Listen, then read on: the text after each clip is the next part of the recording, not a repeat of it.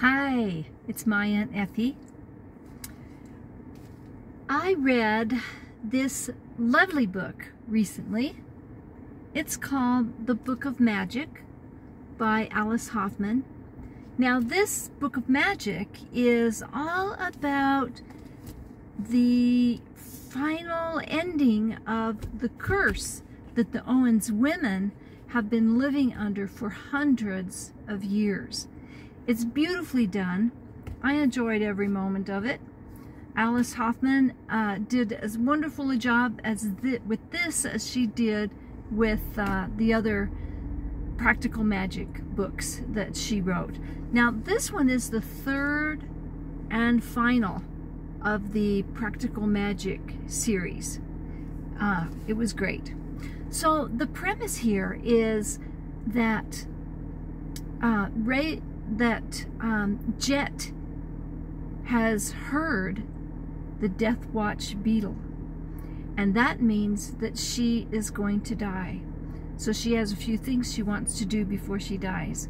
One is she gets together with the cute guy that she's been meeting in a hotel room once a month or so, all of her life. And she gives him a little dog so that he'll have company after she's gone.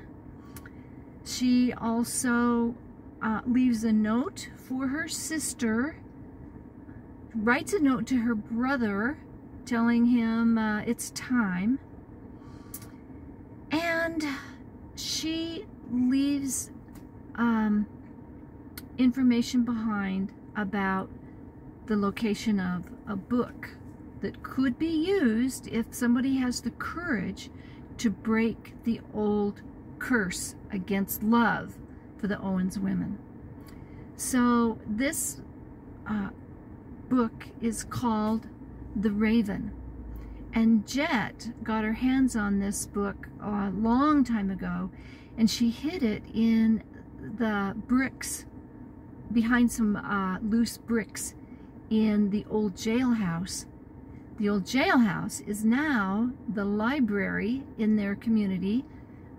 Jet is the librarian and the founder and also the philanthropist that keeps the library up and running. And she goes, right before she dies, she gets the book out from behind those bricks, and she puts it in a place where her family can find it. She leaves a note for her sister, letting her know that she's always been the one with the courage to end the curse. It's scary because it's dark magic, and any kind of magic that you do comes back to you threefold.